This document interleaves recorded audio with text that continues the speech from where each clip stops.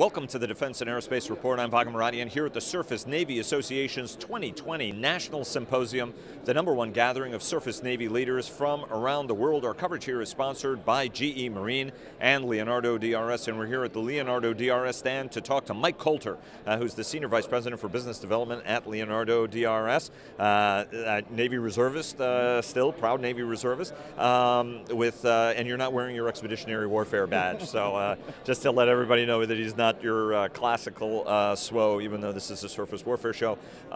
Mike, extraordinary time for the U.S. Navy, right? I mean, just across every dimension. There are more programs underway now. We've got the new Integrated Force Structure Assessment that's going to come out that's going to put a premium on surface warships. Every indication we get that when that comes out, it'll be around 357 manned ships, and the rest of them will be made by unmanned. There's a lot of talk about directed energy, certainly on electric propulsion. All of these things are things that are in your wheelhouse that you guys have been investing on. When you hear some of these messages from Navy leadership, how are you guys matching and reaching across the portfolio to be able to put together the kind of solutions the service wants? Because as we heard from Acquisition Chief Hondo Gertz, everybody wants everything fast. Yeah, I guess I'd start with, so as you know, we turned 50 this year. We started as a Navy company, so we have a half a century of doing Navy business. The past 3 years have been phenomenal in that we've had above market double-digit growth in those, primarily in the Navy side. So our relationship with the Navy is much deeper than it has been for a long time. So we're in the cycle of talking with them about requirements. So we think that our experience and expertise, primarily on the power side and on the electronic side, really situate us well to address the Navy's issues that they're dealing with today. And walk us through the portfolio, right? You guys have been investing in electric drive technology. We've talked about that in the past. You guys have been working a little bit on directed energy. Walk us across the portfolio of some of the specific things you have that you think are going to make the Navy's problems easier, because the Navy now is looking at individually competing this as opposed to going to an integrated system that just one contractor delivers as part of their proposal. Yeah, so when people think about DRS, we really think about power, right? So the power that started as naval power. So we're doing the system for Columbia, delivered recently, taking that same technology and transitioning it to other opportunities. We've transitioned it to the Army for combat vehicles and exporting power. We're exporting it, we're transitioning it to the surface community as well. So currently the Korean Navy is using our hybrid electric drive fleet. The US Coast Guard is using our hybrid electric drive. We are partnered with Fincantieri on hybrid electric drive for FFGX.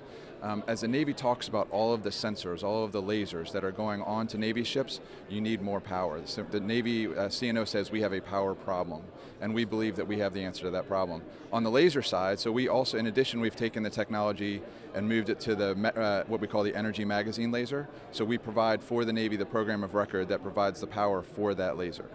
And talk about sustainment, right? I mean, one of the big issues, and I know this is something important to you guys, is the sheer backlog that Admiral Moore and everybody at NAVSEA and across industry are trying to work in terms of improve readiness rates for ships, get ships out of shipyards faster. How are you guys working on that whole sustainment piece? Because you do touch virtually everything on the inside of the ships to allow them to be able to get back out to sea. Yeah, so that's really a multifaceted approach that you have to deal with. So I think that one of the first things that we've done to help them address that is drive down costs, right? So as the Navy as we've worked with the Navy to reshape requirements to really build to print opportunities, we've been the leader with the Navy on build to print. So as we can drive costs down, allowing them to invest more in ship readiness, I think that that's been a really key piece of it. So we have a very deep, heavy manufacturing capability. So we've partnered with the shipyards. We've spent time with all of the shipyards, visiting their sites, identifying opportunities. It is hard. I mean, we are, as an industry, we are rebuilding a defense, a Navy shipyard workforce that really atrophied over decades. But now that we've done that, we feel like if we partner with the shipyards to get them the capabilities they need for the replenishments, and at the same time are driving down costs, we're helping the Navy. One of the questions is whether the rhetoric matches the reality in terms of speed. Every administration has been talking about reforms that will accelerate the acquisition process. This administration has been talking a lot about it, and yet there's a little bit of concern whether or not those needles are actually moving. You interface at all levels with the customer. Are you noticing things moving dramatically more quickly now than they were, say, whether it's 6 months or a year ago?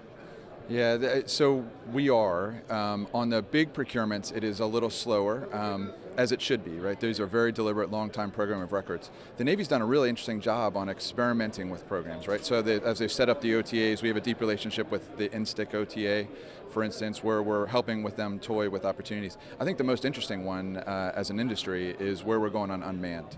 As the Navy has decided to buy a few unmanned, they've set up the Surface Development Squadron out in San Diego, are taking a few programs, iterating on them. Where the Navy decides to go, the 355 plus unmanned, 355 plus unmanned, will really be a strategic game changer. As you look at the technology that is going to be required for unmanned, I believe that that will actually be the future of the manned fleet.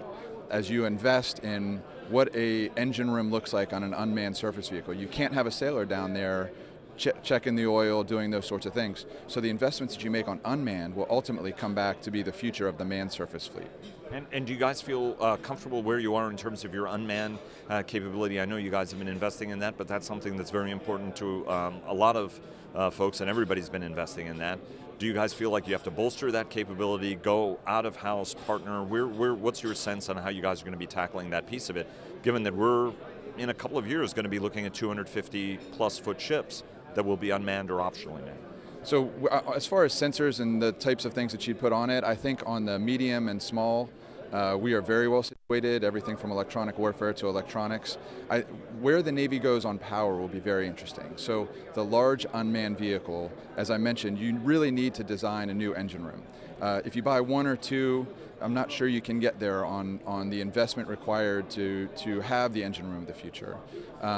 As we start to get clarity on the Navy's vision for what large unmanned surface vehicles are going to be, what their ConOps, are they unmanned, are they optionally manned, are they optionally unmanned, that will provide a lot more clarity. But we certainly believe that the advantages of hybrid electric drive, as far as time on station, ready maintenance, those sorts of things, make hybrid electric drive the obvious solution for large unmanned surface vehicles.